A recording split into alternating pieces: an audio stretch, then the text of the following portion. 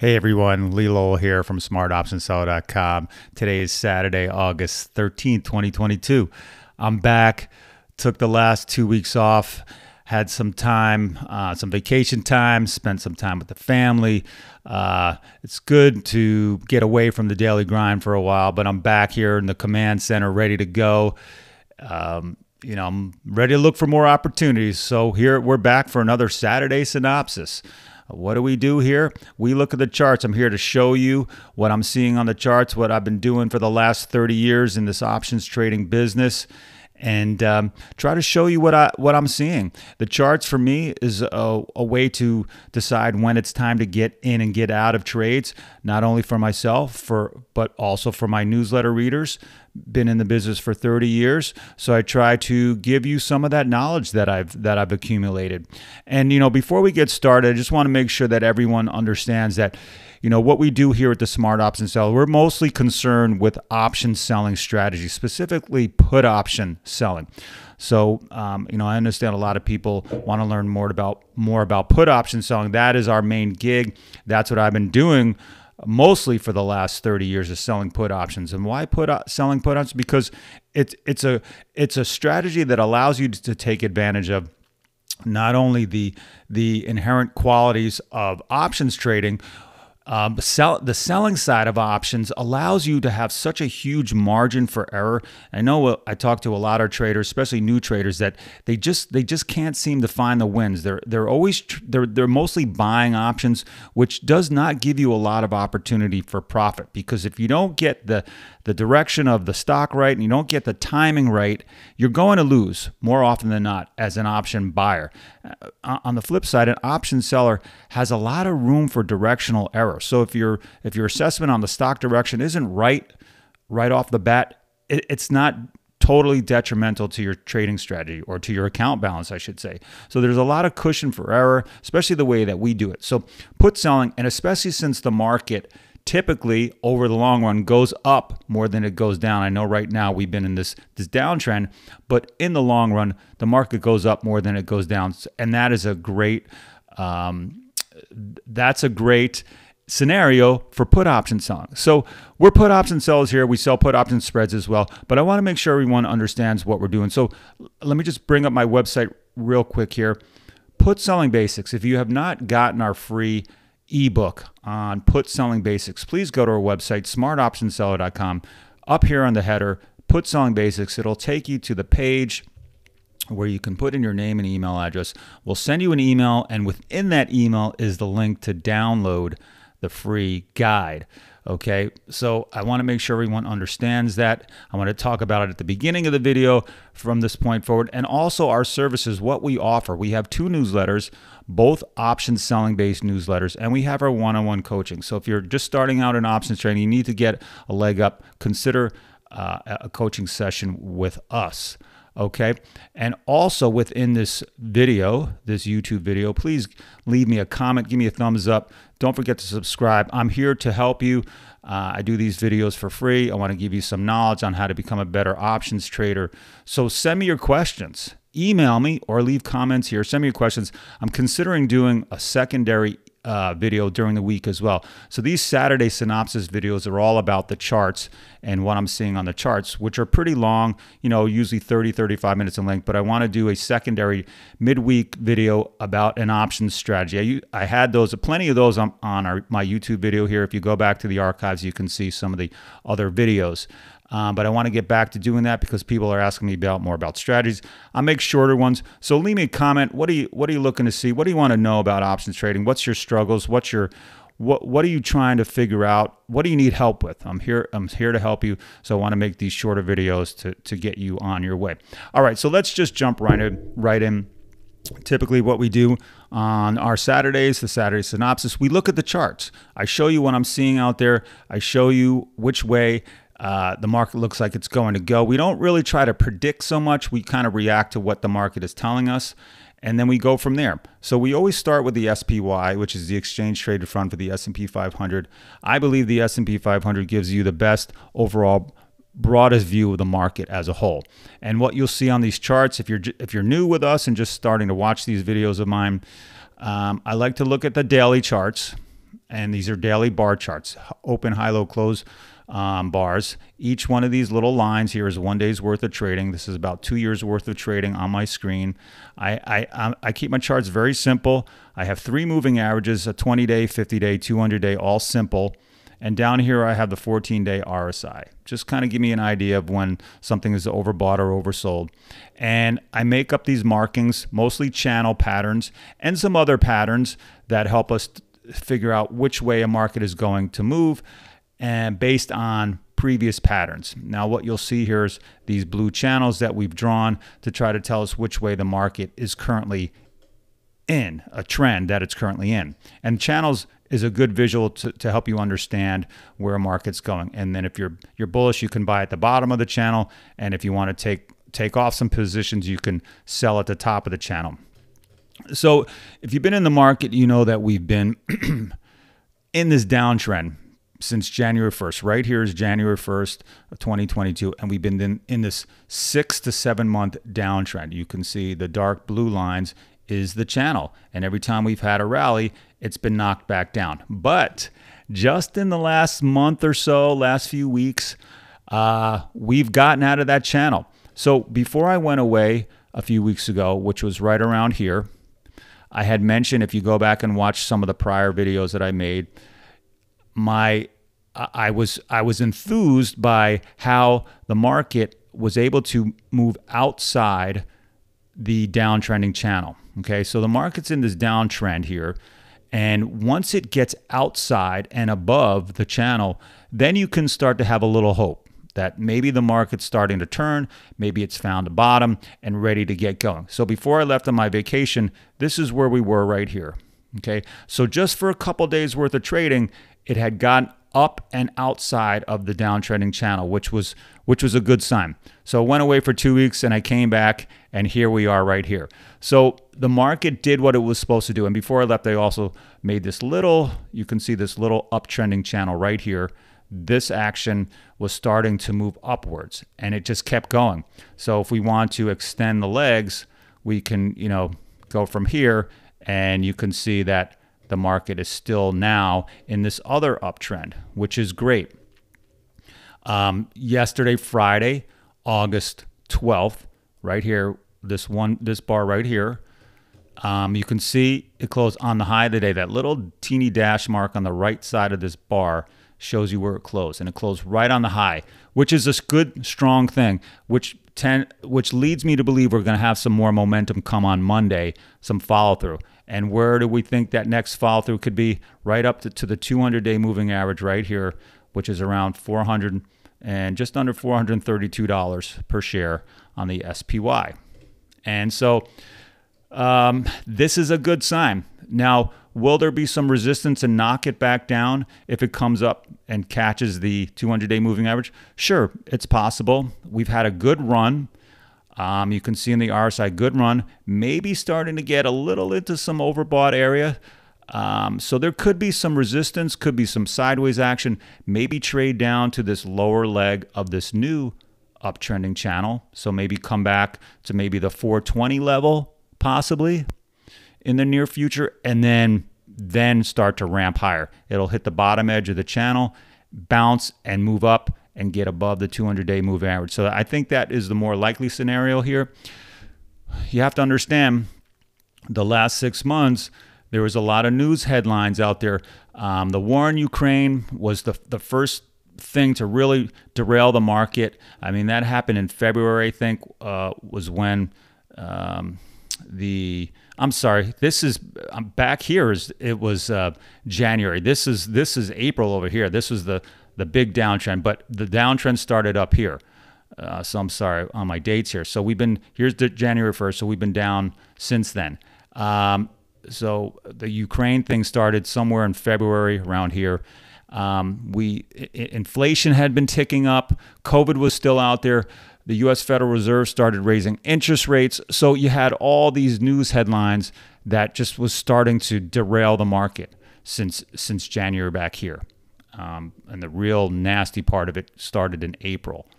But, there's a point where there's enough selling that the market figures out, okay, we've really taken out all this bad news. We factored it in, and now since middle of June, the market said we're done with all that. We're past that. We know inflation's been high. We know interest rates are going up. COVID is still out there, but the world is getting vaccinated. The war in Ukraine is as horrible as it is. It's a tired story. People are looking past it, and we know that it's the companies that make up the S&P 500 or make up the market in general are adapting to this new normal, adapting to supply chain issues. They're changing their pricing strategy. So the market is adapting to what's happening out there. And when I say the market, it's the collective minds of the millions and millions of people that play in the market every day has decided that we factored all this bad news in, and it's just time to turn it around. So I think maybe in the middle of June, that's when things started to realize, the market started to realize, okay, companies are not going out of business. They're still creating products. They're still creating profitable products. So that means their stock prices have to go up.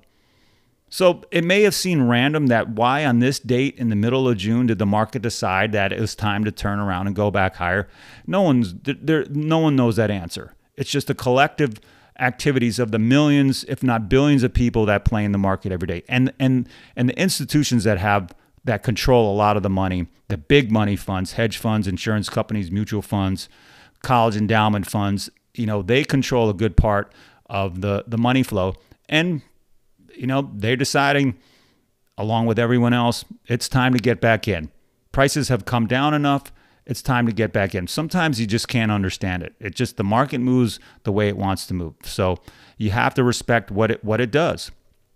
And so now the market is on this new uptrend. And I believe we have seen the end of the bear market. I'm saying that I think we've seen the end of it. We may have some more pullbacks. August and September usually have not been great months seasonality-wise for the stock market, but that's just seasonal thing. That's not because there's some other nasty news headline out there. That's just a seasonal thing. So we may see some pullback the rest of August or maybe part of September, but it's not going to derail this whole up move. That's my opinion. But I still follow and respect what the market is showing me. Now, it has come up a decent amount since the middle of June, so there may be some hesitation here. There may be some pullback. There may be some sideways trading. The market has to gather itself. Whenever it makes a big move down or a big move up, it has to gather itself for a little while, trade sideways for a bit, come down to maybe the bottom leg of this uptrending channel, and then move higher. That's my assessment, but I still play with what I see in front of me. But I'm enthusiastic because I'm long. I'm bullish for the long run. In the long run, years and years and years. My retirement accounts depend on it. I buy stocks and I hold things for the long run as well. So I want the market to go up. But on the way down, if you've been watching my videos, I've been telling you personally, I've been buying, nibbling bits and pieces on the way down because I know eventually the market's going to turn around. I don't go all in. I buy little bits and pieces when it comes down and hits the bottom leg of the channel. The last purchases I made for the SPY were between 370 and 380 back in early July. And now it's starting to go back up. And other various stocks too. So you have to play. I play for the long run. Can't tell you what to do, but I play for the long run. But what the market is showing us now is that it's created a new uptrend. It's gotten out of this downtrend and it's created its new uptrend. So you can kind of see it's going to bounce along this channel. That's the way I'm seeing it. So in our newsletter now, where we sell put options, and put option spreads, which is more of a bullishly oriented strategy, we've been pretty light this year. Well, here's January. So this year, while the market's been going down, our positions have been lighter because why try to get into bullish plays when the market's telling you it's going down? So you have to look at the market as a whole and see, which direction it's going in. And now that the market's starting to go back up, we're going to probably get a little more aggressive and make some more trades than we had been the last 6-7 months. That's just the way we do it. All right, so that's the SPY. Let's look at the Qs, the triple Qs. Same thing. Here's January, just this nasty downtrend. If you've been in tech stocks, you know it hasn't been fun. Hasn't been fun. The Nasdaq's typically made up of these high-flying tech stocks, but they've all come roaring back in the last month and a half or so, almost 2 months now. You can see we can draw it on the Qs as well. You can draw your trend lines. You know, it popped out of the downtrending channel, and now it's forming this new uptrending channel. The lines don't have to be exact. It's more of, you know, drawing the line along the tops and along the bottoms of the lines. So you can see here, you know, you just draw some lines just to see which way the market is trending. And once a market gets into a trend, it will stay in that trend until something major comes along and knocks it back down.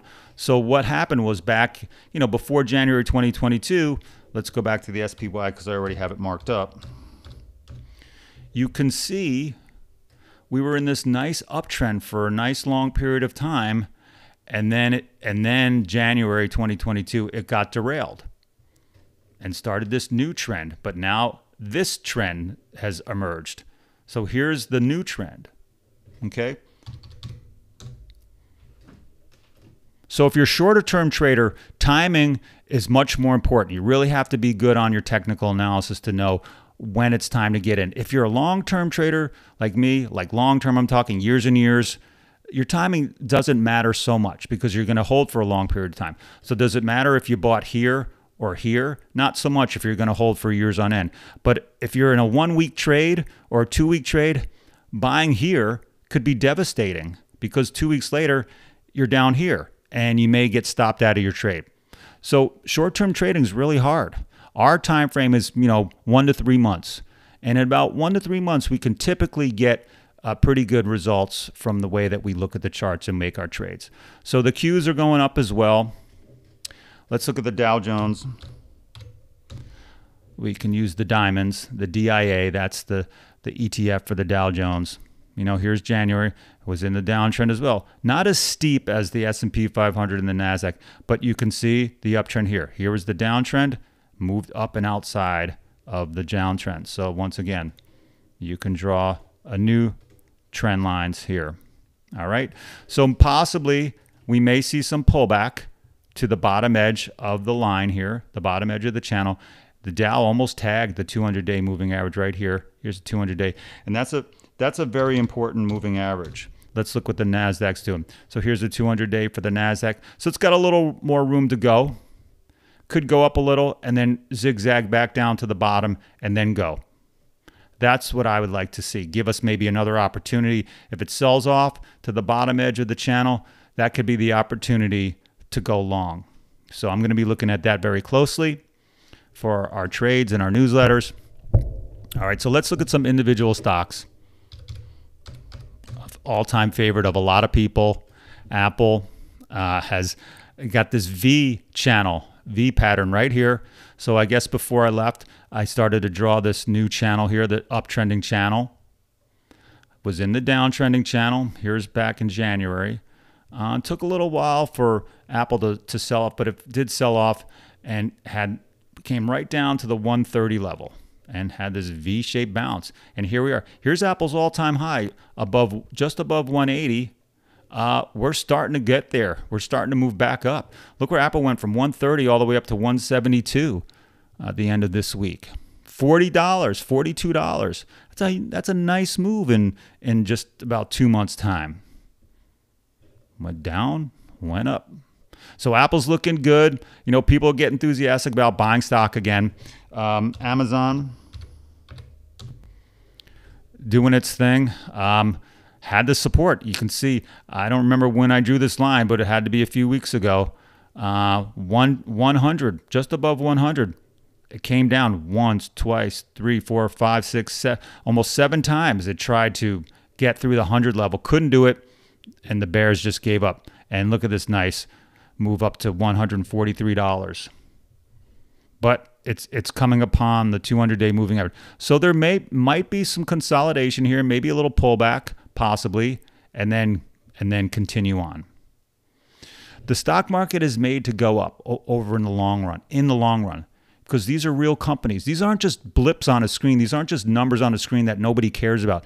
These are actual companies creating actual products that people actually pay for with real money. And if companies are creating more products that people buy and their earnings are increasing each quarter, the stock price has to go up. That's what the stock market is and does. Yes, prices come down sometimes farther than a lot of people may think, and they think it's the end of the world and every business is going to go out of business. It's not how it works. You just have to, as hard as it is to buy when stocks are coming down, that's always the best time that you should be buying. When we look in hindsight and you say to yourself, I wish I had bought here. But when it's happening in real time, before it's hindsight. So if we were here back in end of May and you saw the market coming down, would you want to step in with your own money and buy as it's happening? A lot of people just say, no, I'm just going to wait for the market to bounce and then I'll get in. Well, did you buy? Okay, so it went up a little and then came back down. You say, I'm not ready to buy yet. And then it starts to go up. So when in real time, it's hard to step in. But when you look in hindsight, you always kick yourself. You just have to remember the market is real companies and eventually it's going to turn around. So that's why I nibble on the way down until the bottom reveals itself. And I believe the bottom has revealed itself for the time being. So I'm happy that I bought on the way down. So I bought higher as well, but I've also bought lower. So that helps average out my trades to a better dollar cost basis. So let's look at, so that's Amazon. Tesla is a very interesting stock company, of course. For a while, we had 700 was the pivot point. It was going up and below. We drew the triangle congestion pattern, and then after its earnings, it blew up. It got above 900. So Tesla's still kind of consolidating. It's around $900. It certainly moved up 600, so it went up $300. Tesla seems to be a perma-bull type of company. People always want to be bullish Tesla. I don't have opinion. We don't really make trades on Tesla because it is quite volatile. And but I do like to sell way, way, way out of the money puts on Tesla. That seems to be a decent strategy for me personally. I'll sell, weekly, 1 week options, put options way out of the money, down here. Depending on what price you get, that's a personal strategy that I use just for the fun of it. You can get some money off of that. But playing at the money strikes short term, that could be risky. We stay away from that. But Tesla, people love Tesla. I don't have an opinion right now. I mean, it's gone up. It's got some resistance right here at the 200-day moving average. Like I said, with the rest of the market, it may see some resistance, may see some sideways trading before probably maybe trying to make a run for its all-time highs above 1,200 here. We'll see. Let's look at Disney, because Disney I talk about quite a bit. I had been buying Disney down around the prior support area of 130. It just knocked through that. I don't, sometimes I buy things that don't work out also, but I hold Disney for the long run. Came down here. I don't think I bought any more. I think, 130 was enough for me, came through, and then I'm just kind of waiting. I probably should have bought some more, but now it's on its way back up. It has this nice little bottom here, had decent earnings just this past week. That's where we got the gap and go here. So trading around $121.50. I may start to look at some more potential trades on Disney. I may sell some put options, strike prices, down here. So that's what I do. But Disney's starting to turn around. We look at these stalwart companies. Nike, another company, had this downtrending channel. It looks like it may be starting to get out of it. Let's open it up a little more. We've got the the 50-day moving average, which is this line, and the 20-day moving average, which is this line right here, has now, the price action has moved above both of those, which is a good sign. When you have a downtrending moving average lines and the price action of the stock can move above both of those, that's a good sign, because eventually they'll probably start, the moving averages themselves will start to turn higher. You can see the 20-day moving average has already started to slope higher now. That means there's been some bullish action. So Nike could be a next company that starts on its next leg higher. So I may have to start to look at Nike a little more closely now that maybe it's found a bottom here. Let's go back. Let's look at the monthly chart on Nike. Had a nasty fall. Pretty good, right? From 180 all-time high down to, it hit 100. And so maybe it found the bottom here. I'm going to start looking at some Nike shares. All right, let's take a look at some other stuff. Oh, Walmart, another one we always look at. Walmart. There was a couple weeks ago where Target and Walmart had a nasty drop. So what was the date here? Let me move myself for a second here. This big gap right here was, what day was that? Yep, July 26th. So that was the day that I left. That's when Target, I think Target came out with their earnings. We'll look at Target real quick. So it went from 132 on this day, dropped all the way back down to 120. If you've been watching my prior videos, I told you I nibbled on some shares around 120 because when it fell from this last nasty move, it got way oversold here on the RSI. Way oversold. So I nibbled on some shares around 120, popped back up to 132, dropped again. I missed that because I was away on vacation. So maybe some of you bought some at 120, and now it's back up to 132. So that's good. Let's look at Target real quick because I think that was the reason why it dropped. Target right here. So it was this little section right here. Target had a gap down. This right here on this day was the 26th, right here where the cursor is. And then it went from 157 down to 150, and then it just has rallied since, right, up to 172. So Target and Walmart took that gap in stride, faked everyone out, and has turned around and moved bullish. Here's Walmart again. Look at this air pocket right here. That was, oh man, that was a good opportunity to buy at 120 right there. All right, let's look at Coca-Cola, the other stalwart that I talk about quite a bit. It's a boring stock. It's a slow-moving, boring stock, but it's paid handsomely over the years. Great dividend aristocrat.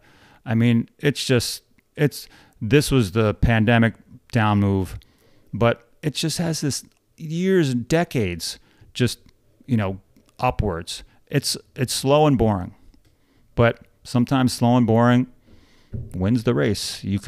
We can see that maybe it's starting to make this congestion pattern right here.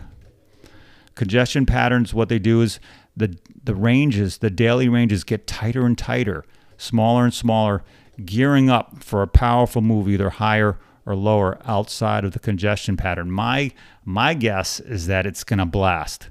It's going to go up and try to take out this all-time high here of around $67 a share. Let's make sure that's the all-time high. Split adjusted, of course. Yep. So I'm thinking pretty soon Coke's going to be blasting outside of this. And my guess is probably to the upside because the rest of the market is probably going to start going up as well. So if you're looking for a company, and I'm not making personal recommendations here, but keep Coca-Cola on your watch list. I'll move this over here for now. What else? Let's take a look at our list of stocks. See if there's anything else of note. Intel, still down in the dumps. Oh, AMD, forgot. I always talk about AMD. AMD has been my go-to. Look at the chip stocks. The computer chip stocks have been getting hurt pretty bad. Here's the end of 21 and into 2022. Just been in this downtrend. But I like what I'm seeing over here, getting outside of the downtrending channel, starting to pop out. So maybe AMD's gotten back up to this $100, this prior $100 level, which was support for a long time until it went through it. But I like the action right here. AMD could be ready to start moving up. NVIDIA, same thing. You know, you can kind of see the uptrending channel starting to emerge here. Another chip stock, NVIDIA. So maybe we've got some upward movement coming. Micron, Micron another. This is Micron starting to move back up from the lows. So maybe the chip stocks are starting to come back. Let's see what else we have. Apple, Amazon, Netflix starting to look good. We did a quick Netflix put spread. We sold a put spread on Netflix. It was only like a 3-week trade, worked out for us. We got in down at the lows as it was starting to come out of the bottom here, and look how Netflix is really, it's gone up from like $155, $160 up to almost $250, $249 just yesterday, $250 the other day. It's got a lot of ground to make up, but could be on its way. Netflix. Verizon is another stock that I talk about as well. Still not giving me the signal to get in yet. Still moving down. Look at this nastiness right here. From 50 down to 44. One of these days we'll get into Verizon, but not yet. You got to look at what the chart's telling you. Cisco starting to move up from the bottom. Disney we looked at. So the healthcare stocks, Lilly, Bristol Myers, Pfizer, Merck. Oh, well, let me show you something that we've done. GlaxoSmithKline, GSK. Let me show you. GSK. Well, it's not GlaxoSmithKline anymore. It's just GSK. Healthcare industry. Nasty move down. There was some word that their Zantac medicine, heartburn medicine, may have caused some problems. You know, maybe some litigation. They took it off the shelves, but enough to knock it down into some oversold area. We're taking a spec trade here in one of our newsletters, selling some puts on it at farther out of the money. You know, we're selling some puts. I can't reveal what we've done, but, you know, it's not fair to the paying customers. But, you know, we've sold some put options out of the money, taking advantage of this drop on GSK. So that's some of the things we look for. Kellogg doing well. What other stocks? PayPal and Square starting their move, starting their ascent. Here's PayPal. It's got the nice rounded bottom here, out of the channel. Finally, it's out of the channel. Started to move up. So maybe PayPal has turned the corner. Here's Square. You know, the online payment sector. I love the sector as well. It really got hit hard. I mean, harder than I thought. But looks like maybe it's turned the corner with the rest of the market. So keep an eye on those things. Costco. McDonald's is just still doing well. Pepsi, along with Coca-Cola, doing well. Here's our Warren Buffett. We follow Warren Buffett because if you want to talk about slow and steady and boring, here's the guy's worth, you know, $100-something billion. He's all about the slow and steady. And here you can see, had a nice move down. You can see the uptrend. Okay, I have my Warren Buffett report that I wrote. It's on our website, detailing a strategy to piggyback Warren Buffett for pennies on the dollar. Let me just bring that up real quick. If you go to the More tab and you click on Shop, it's going to bring up this report that I wrote, The Secret to Buying Warren Buffett for Pennies on the Dollar. It's not free, but you know it's cheap enough that maybe you want to take a look at it. It's another options trading strategy. All right, so let's try to wrap this up here. Twitter, you know, with Elon Musk, who knows how that thing's going to turn out. Facebook, Meta, still down the dumps. IBM, it's all right. Google starting to move up. You can see, you can draw the sideways channel here, connect some of the tops, right? You got like the bottom area here. So it was in this channel. And looked like it just started to break out, just starting to break above the channel. This could be the move. Could take it up to the 200-day moving average. So you want to look for patterns. You know, patterns repeat based on human behavior, and they typically repeat over and over again because human behavior doesn't really change. So look for this breakout pattern right here. Probably could keep going. Okay, so that's Google, and the rest of these kind of some junk companies. We look at Clorox, still down below the 200-day moving average. Colgate, sideways action, and that's about it. All right, everyone. So we're hitting 35 minutes here. I want to wrap this up. Let's go back to the SPY. Kind of the V shape. But, you know, did good. Last 2 weeks, nice. May have the time to take a little rest here, getting a little overbought, coming up upon the 200-day moving average, coming up upon the top of this new channel. So it may come back a little, sideways action. Look for it to maybe tag the lower edge here, which is not that far. Maybe 420, a pullback, and then hopefully the next leg higher. All right, that's all for me today. I hope this has been helpful. Please don't forget to go to our website, get the free ebook. Leave me a comment here. Send me an email. Tell me what strategies or things you want to learn about. I'll try to make some shorter, you know, maybe under 10-minute videos during the week if I get enough interest. And we just go from there. I'm trying to give you some of the knowledge that I've gained over the last 30 years. All right, that's all for me today. I hope everyone has a good weekend and a good trading week ahead. I will see everyone back here next Saturday. This is Lowell signing off.